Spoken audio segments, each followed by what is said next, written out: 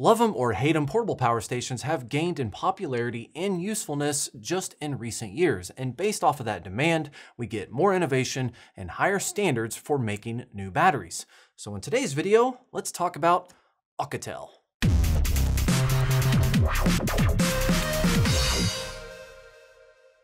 What's up YouTube, Jason here with Byte My Bits, and in today's video I'm talking about the Oukitel P2001. Yes, it is another power station, but it comes packed with a few features that I love to see as just standardized features. But before I jump into that, yes, Oukitel did send this over for a review, however that does not change my opinion on the battery, so let's jump into those specs. The Oukitel P2001 is capable of 2,000 watts output with surge up to 4,000 watts. It has a capacity of 2,000 watt hours and uses lithium iron phosphate batteries as its core. Now these batteries have a recharge cycle rating of 3,500 cycles before you see degradation. Internally, they're configured in a 48 volt system, well 51-ish, but the big deal is how fast this thing can charge. Built in, it has its own supercharger capable of charging at 1,100 watts just from the wall. You can also combine that with the DC charge to get an extra couple hundred watts, charging this thing from 0 to 100 in 1.5 hours. I should note that if you're just plugging it into the wall, you're looking at 1.8 to 2 hours recharge time. Also, side note, if you plug this into the wall, make sure that you're keeping into account other things that are plugged into that same circuit. That way you don't blow fuses and then wonder what happened, because 1,100 watts is no joke. Oukitel offers this battery with a 2-year warranty, and it ranges in price varying from what promo code you use. So for example, you should see some discount codes in the description down below that should bring the price down to around $1,200. Overall, for 2,000 watt hour capacity battery, that's actually pretty reasonable, especially because nowadays it is very easy to find batteries getting up there in that $1,600, $1,700, $1,800 range really quickly. Okay, base specs out of the way, let's talk about some of the features that it has built in, some of which I think are really good to just see as a standard feature moving forward. First of all, on one side, you have your input ports. So this is where you plug it into the wall. Right out of the gate here, you do not need a power brick. It just uses a standard computer cable. Plug that right into the device and it has everything built in. This is a huge bonus for me. Second of all, you have the Anderson connector right next to it, which is what you would use to hook up solar panels. Flip it around, you have yourself 6 AC wall outlets that are capable of handling up to 20 amps per outlet. Not all at the same time, but as you can see, they got the little slit allowing you to plug in a 20 amp plug. Because this thing can handle so much power, it's just anticipating that you can run bigger items and thus need bigger plugs. On the front, this is where you have your DC and your USB layout.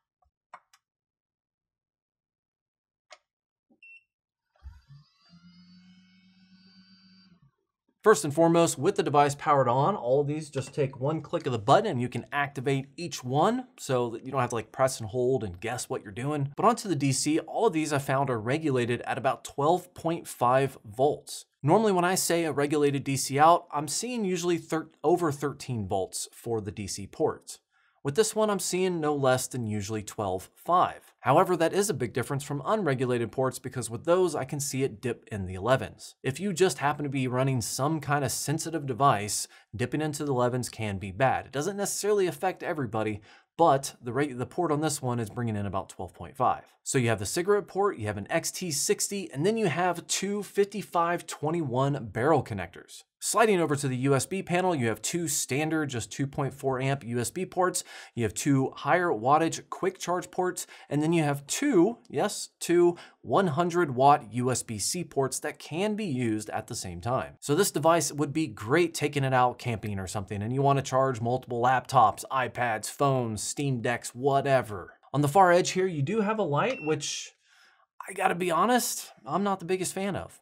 My thing is I don't really like warm light, and I've messed with some other batteries that have like bigger wraparound lights, and I've put those to use on a camping site, on the table, especially where the food is, just to kind of light up the food, light up the area, make it easily accessible. So having that light I have found has been really nice. So something like this, it's just kind of seemed like, oh yeah, let's slap a light in there. Also make it really warm and just, I don't know.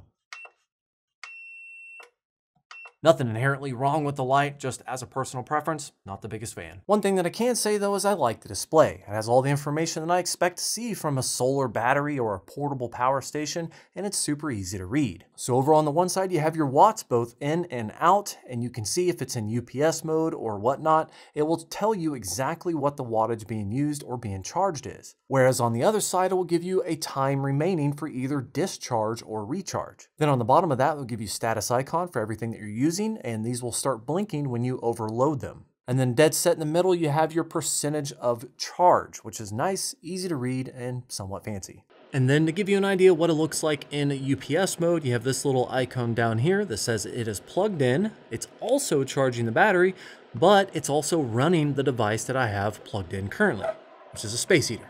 But you can see the pass-through current, and whenever you unplug it, it'll automatically switch over to backup power. And oddly, I think one of the best physical features about this, well, first of all, I gotta do the peel. See if I can do the peel. Can I do the peel? I might break it, rip it off. Oddly, one of the best physical features I like about this is this little cubby case at the top. So these are the default cables because I just used my own cables when I shot all of my testing and everything. These are the default cables that come in the cubby that allows you to store, keep track, like everything on the battery itself, which is actually really, really nice, especially if you lose things easily, like me. So you have a pretty thick 20 amp capable computer amp cable that comes with it. Then you have an MC4 to Anderson connector. So this is what you're going to use to hook up your solar panels. And then you have a car charger to Anderson connector.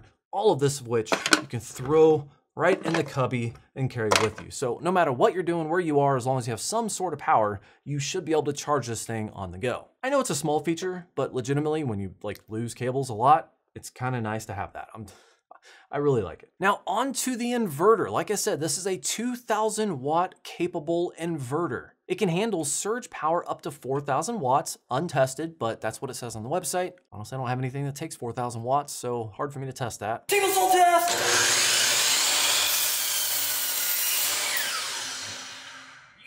In my testing, I was able to run this at 21 to 2200 watts for 1 to 3 minutes before it shut down into automatic overload protection, which is always good to see. I've always been an advocate for, hey, give me a little bit more than what I paid for. So that's what it did. Gave me a little bit more, but still shut down. It also has some minor features that you can change on here. For example, it runs at 60 or 50 Hertz. It is, of course, pure sine wave, but you can also change the voltage from the 110 standard down to 100 volts, which really isn't going to matter to you unless you are in Japan, because Japan is 100 volts. But switching between 50 and 60 is a nice feature. But my biggest deal with this pure sine wave inverter is going to be the built-in UPS feature. And this is one of those features that I cannot advocate enough for. I think it infinitely makes this battery a better investment than pretty much any other battery before that does not have the built-in UPS feature. I feel like I cannot reiterate this enough. A built-in UPS feature that actually bypasses the batteries and the charging and all of that and actually gives you a legitimate UPS feature makes this thing 10 times more useful. Okay, the 10 times is a little bit arbitrary, but hear me out. If you go camping or you need portable power just occasionally throughout the year and you make a big purchase like this, well, that's a lot of money just kind of sitting there and not giving you any benefit most of the year. However, if you buy something like this and it can also be a UPS backup source, I mean, we're talking things like computers, fridges, whatever. Having a built-in UPS feature allows you to use it year-round if, for whatever reason, you might have some power issues and you don't want to actually have to drag this out of the closet every time the power goes down. So for example, yeah, it might be kind of an eyesore, but hey, maybe you got some power issues and you want to hook this up to your like full-size fridge. You can do that. You can pass through up to 1100 watts with this and not even touch the batteries in the inverter or anything like that. It has a 10 millisecond switch time, so yes, you could use it on most modern day PCs. I say that because just kind of depending on how like really old your power supply is, it might be a little bit more sensitive to that 10 millisecond switch time. But with newer, higher quality power supplies, you shouldn't have any issues whatsoever. I'm just saying having that feature is definitely a big deal. It allows you to use your battery year round, so I definitely like seeing that as kind of a new standard moving forward. Like if I review another battery and it doesn't have that, it's going to be like a thing. Focusing a little bit more in depth on the inverter, however, I do want to talk about the efficiency curve that I was able to find with this battery. To kind of lay everything out, I am actually reviewing multiple batteries at the same time, all within the same power range, and I was just kind of getting a wild difference in results. Like most battery review people, I'm starting off with a kilowatt meter that allows me to read how much power is being consumed in order to run my test at different power draws. Usually the power draw is going to be something like a heat gun or a space heater, which yes, are heavy resistant loads, but it's just the easiest way to maintain a power output without being super, super loud. However, because of the difference in results I got, I wanted to take the chance to verify some of my numbers. Let's just say that. Meet the kilowatt meter 5000 that I custom built just for these battery reviews, just to confirm some of the numbers I was getting from here. Plot twist, the numbers are the same. So this was all for naught. This is a pretty good testing utility. However, this does handle up to 20 amps and I got multiple outlets. So this was still useful in terms of like, I can hook up a 20 amp cable. This is definitely a testing device. This is nothing that's actually day-to-day usage, but it is nice just having like on and off so I can start a test, get this reset, make sure everything's powered up, etc. Kind of get everything going and then turn everything on. So it's kind of a waste of time, but also it's kind of useful at the same time. Either way, this is what I used to either test or confirm some of the numbers that I pulled today, which I ran a total of 5 key testing points in order to get a general idea of what the power efficiency curve looks like. Now, if you guys don't know what I'm talking about when I say power efficiency curve, I am talking about how much the inverter is actually wasting power just being online, which can definitely be a key data point for these type of batteries. You have to find what battery is going to fit your usage the best. So for example, if you're taking this out literally just to run something that's really high power that you need for just a solid hour or two,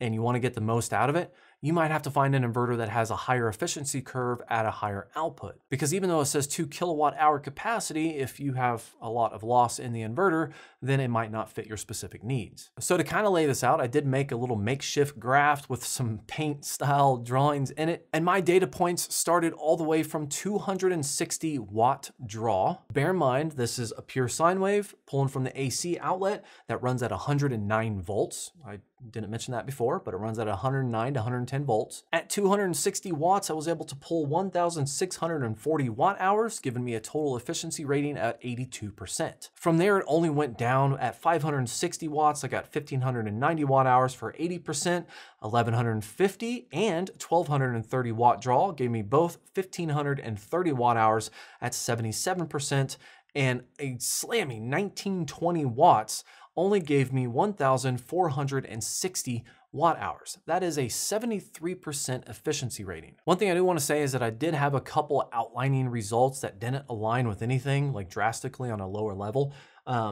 Whenever I discharged this, supercharged it back up, and then immediately turned around and discharged again in testing because everything was warmed up, everything was just kind of heated up. You know, those extra fans usage and everything just kind of keeping that cooling down did draw more power. So I was getting more accurate results whenever I basically gave it time in between testing and discharging. This is probably should be a standard for all batteries, but I just want to say, like, if you charge it real quick and then you have to go use it, you might get less efficiency just because it hasn't had a chance to cool down. So the max efficiency I was able to get out of this was 82%, and the lowest was 73%. In my experience, topping out between 80 and 85% efficiency for these little portable power stations is pretty normal. I would have liked to see it closer to 75 or 80% when it gets closer to the 2,000 watt draw. 73% was probably a little bit of a letdown, but overall not too terrible, which would only tell me that at the end of the day, if you're going to get something like this, it would best be used over a longer period of time at that 500 to 600 watts, probably give or take some change, draw on it, where you can get the most battery life out of this battery. That still doesn't remove the fact that it can put out 2,000 watts total of current, but if you want to get the best bang out of your buck, as far as battery capacity goes, you probably want to keep that draw just a little bit lower. Well guys, like I said before, there will be some links and discount codes in the description down below. So if you want to see more information, specs, and or updated pricing, check out those links. As always guys, if you have any questions, comments, or concerns, post them in the comments section down below. Thank you for watching, like and subscribe, and have yourself a great day.